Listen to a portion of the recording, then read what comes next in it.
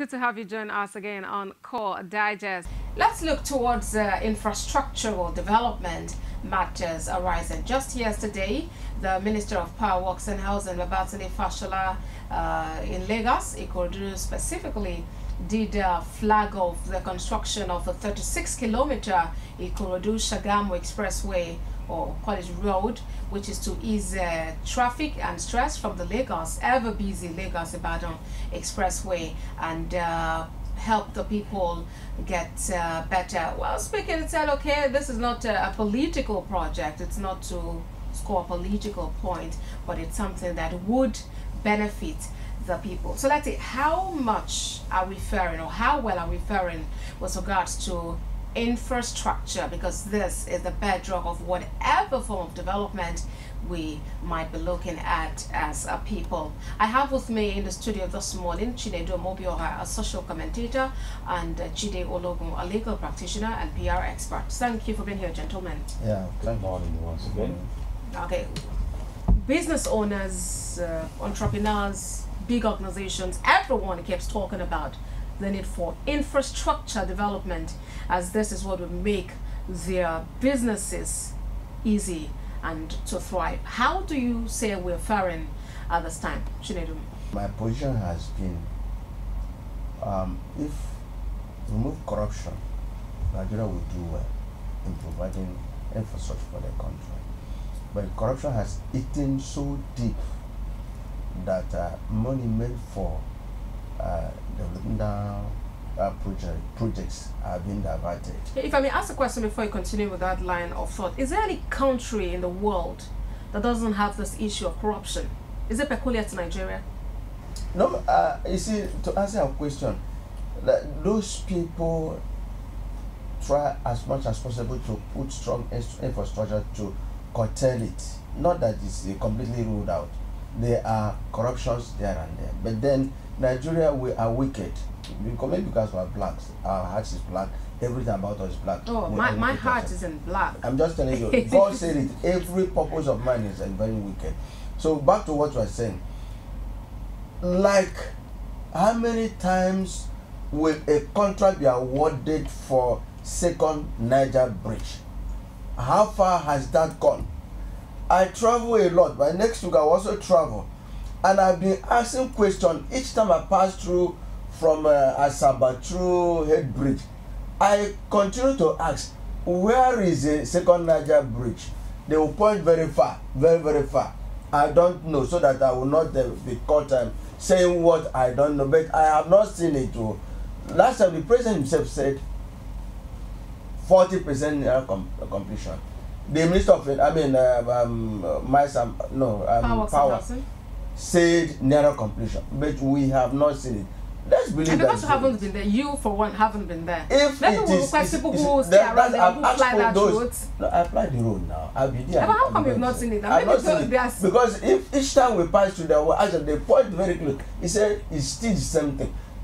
Remember, the Obasanjo did the land breaking when the other governor that was booted from Anambra, Anjuba, they did the land breaking. Then Jonathan came and spent billions of naira. Then we didn't see it. And these people came, then come to Bini Ore Road. Like I said, from Bini to Onitsha, you can drive with your two eyes closed, except Bini bypass. Except Bini bypass, that the trailers have taken over the Bini bypass. I stand to be corrected. Anybody can fault me because I passed through there. Now, coming to Lagos Ibadan Express Road, if these roads are completed, transporters will be able to transport their produce very effectively and smoothly, and they will be cheaper. You see, the problem we have now, that most of the goods are supposed to go by rail now go on the road. So that's why we have problem. If our infrastructure is put in place, we'll be able to experience good economy. So how would you say we're faring at the moment regarding infrastructure? Considering what this administration met and what's I cannot say it will be bad of me. It will be very bad of me to say they've not tried. both the previous one and this present one, they are trying, but let their effort be more serious. Let us see it. By Sologun, please. Infrastructure development in Nigeria. Where are we? Where do we hope to be, or should we hope to be? You know, I think I'll speak constitutionally, then bring it to the society and benchmark with the global experience. If you look at Chapter 2 of the Nigerian Constitution 1999 as amended, it emphasizes the fact that the welfare of the people shall be the primary concern of the government. What do we refer to as infrastructure? The supportive amenities needed to live well, to prosper in a society. Let's start from the health sector.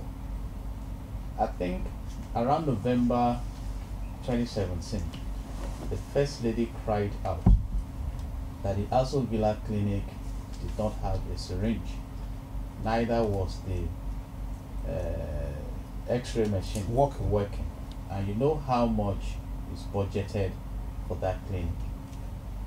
And almost 9 months thereafter, our president or thereabouts needed to still go to the UK for medical attention. That's infrastructure in the health sector. What about if the UK has failed over the years to develop their own sector? What about if the health workforce were to be on strike? Now, talk about roads. A German was so proud with about 8 lanes in Germany and got to the US and saw 12 lanes of roads. You know, when I go to the US, I love to move by road. You set out from Baltimore, you are going to Connecticut, a journey of about 8 hours. You'll be glad you are on earth.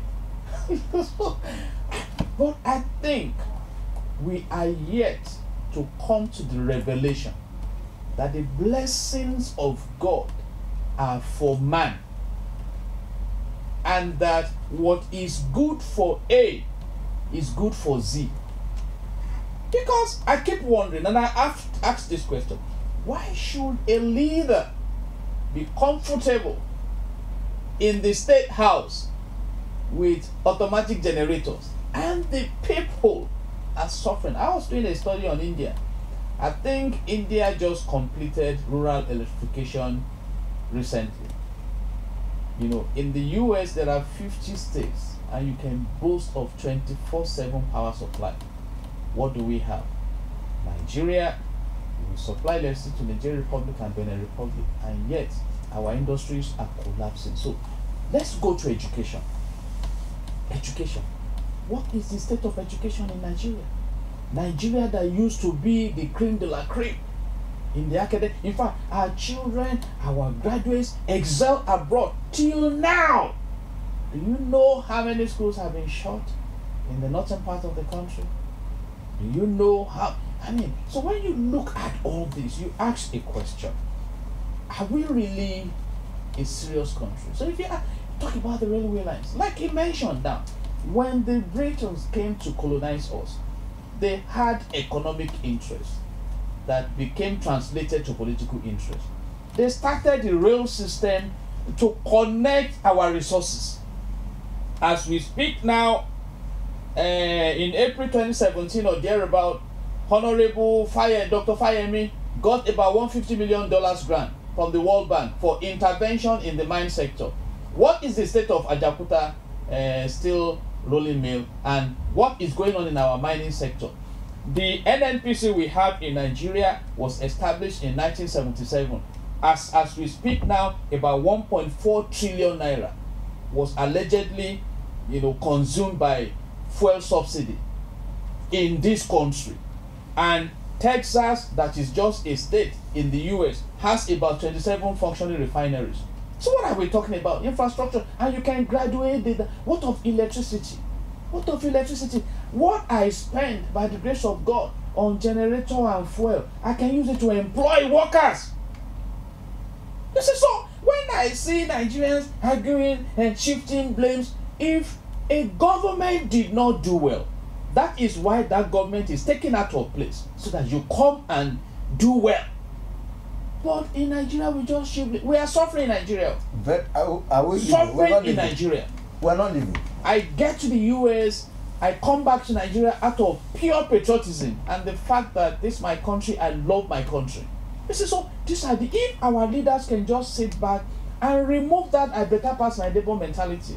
You are on the road because you have your odd that will clear the road. You don't care whether people are held down. They don't go by road. Look at the ports we have in Nigeria. How functional are they? So when you look at all this, my sister, you may almost conclude that we are yet to wake up from our slump. Here, pensioners are weeping, slumping, dying. That's why I'm bothered that somebody slumps in court. Fine. I'm emotional, I'm human, but I can differentiate between drama and reality. People serve this country, they don't have access to their pensions, they suffer, and do you know what? They cost the nation, whether directly or indirectly, because we bring such pain over them. America takes care of the unborn, they plan for them, takes care of the infants, takes care of the young, the working age, those who don't have work, they have social security system, take care of the aged.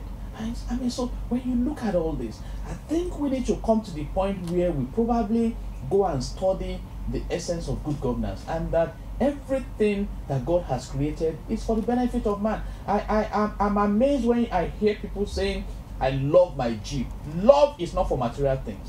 Love is for human beings. So if you care for human beings, you enable the environment so that prosperity can manifest. So let's look at how we can change this narrative. Things are bad, things are wrong. You even say we're sleeping. So how do we rouse ourselves from sleep?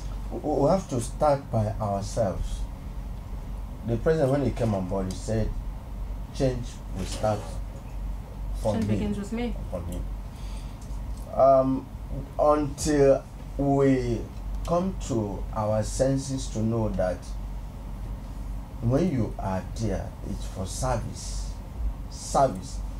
If you are elected or appointed for any position, it's for service. And no condition is permanent. Like he said, how many of these people go by road? How many of them go to Nigerian clinics or Nigerian hospitals? How many of them go to the common market? Nothing. The former president, Olusegun Obasanjo, came and he spent about $16 billion for light, electricity. We didn't say the light. Jonathan came, spent huge sum of money. Still in my area for the past 3 weeks, we have not slept with light. Then this government, during their campaign, my friend said he voted for them because they came and promised us heaven and earth. The only thing they did not promise us that they were going to bring back our forefathers have died. Now they said, if by 6 months that they've not been able to provide light, that we should chase them out. Deceitfulness. Until they bring back moral value, knowing that one day they will be asked to give, not only by man, by God. Then you begin from changes start from the family. Begin to teach our children moral value. That when you go there, it's not for embezzlement. Because Nigerians are wicked. The politicians we elected, they fight to kill, not because of what they are going to achieve, but what they are going to benefit. So we need to go back to it. I think the presidential system is expensive for us. In those days, you don't talk about what to benefit, you talk about what to deliver. But today, what is it? Telling lies, deceiving people. But now one thing is, really, since the inception of this administration, we've heard of different projects. You know, some might not have been started by this administration, but they have succeeded in completing them, initiating new ones, continuing existing ones. Completing what? Completing what? We'll talk about the Abuja, Kaduna. It was started by Jonathan. I mentioned that right. Some were started by them. The problem is they continued some, continuity and has not been the order of the day some. in Nigeria. Continuity has not been. But as the trend seems to change in except any otherwise, way, as it appeared to have during the changed. time of Obasanjo and this continuity. When this government came in place, Remember, the Buhari administration, Buhari himself started appreciating the level of works done by. Because if there was no continuity, but somebody called his attention. Would have just How are been you there. praising the man you condemned? And they started condemning all whatever Jonathan did. It's wrong. Do you know the major problem we have in Nigeria? This problem of esteeming self above others. You see, much is being spent, but until we all come to the point where you realize that what is good for A is good for Z, like I mentioned, and they do that a lot in Japan, you will not get the buy-in of the people. Much was spent on Nnamdi Azikiwe International Airport in Abuja. As we speak now, I submit myself to be challenged. Go to the departure hall of Nnamdi Azikiwe downstairs. I think there are only just 2 switches to charge phones. I have pictures for the passengers that are traveling. The passengers will almost be quarreling. They have to go and get extension, but because I'm a researcher, you won't witness that in Detroit Airport in the US. Right where you are sitting, you can connect your phone, charge your phone, you see train moving. You see, you are connected to civilization. And yet, how much did they spend? How much did China spend on the longest bridge that they constructed? So I think what I have seen in Nigeria is that the political arena is so heavily monetized that this money must be mobilized from somewhere. I have mentioned this money. The Minister of Mines collected $150 million from World Bank. Where is the intervention in that sector of the economy today?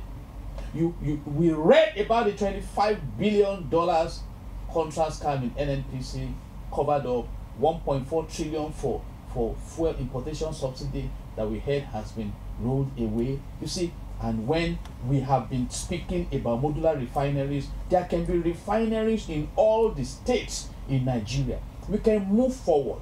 The entire energy mix needed in the world are available in Nigeria. You talk about water, you talk about gas, you talk about solar, you talk about biomass. So why are we where we are? Okay, so there is just a group of oppressors who make themselves comfortable. Their children are in trouble, they are flown abroad for instant attention. As we speak now, it is because Ebola is knocking on the door. And may God keep Ebola away from Nigeria, that the government is now interested in Johesh to strike it. The minister promised, one of the ministers, that we will begin to the minimum wage. I'm not a civil servant. By September, the minimum wage is not provided for in this 2018 budget. In the budget, lies. Why wouldn't they? So what are we talking about? What if they have to send garments? If they my sister, when you know, somebody said, people don't care how much you know until they know how much you care. We need to care for people. And in the US, you are going to Washington in the morning, you're coming back in the evening, you see the government, a road without potholes, just because on record that road is due for maintenance. They will remove the asphalt and relay it. Things in Nigeria, and please, I speak with all sincerity of intention and respect, the president will be the one to come and commission bus stop. And the whole government was shut down. Flyovers. I think we need to move beyond all this. Perhaps there was already a plan for him to visit. And why? So the commission was happening. And just merged the only thing you should do now, is to go and 64 million naira to upgrade websites, government websites. So we just have this money. I have told Nigerians this morning, our debt profile as we speak now is over 21 trillion naira. Some points are picked from you both this morning regarding infrastructure development, that we've got to be sincere with ourselves, and we've got to be committed to develop Nigeria. I must sincerely appreciate you both for being with me in the studio today. I have been speaking with Jude Ologun, legal practitioner and PR expert, as well as Chinedum Obioha, social commentator. Thank you very much for your time today. It's a pleasure once again. Very much. God bless Nigeria. Well, that's been it on our discussion. Thank you very much for staying through. So what can you do to make the system better? What can I do to make Nigeria better? Let's pull resources together, urging governments to do more so we can have a better society. Thank you for being part of the conversation. Let's continue on social media. Have a very splendid day. God bless Nigeria.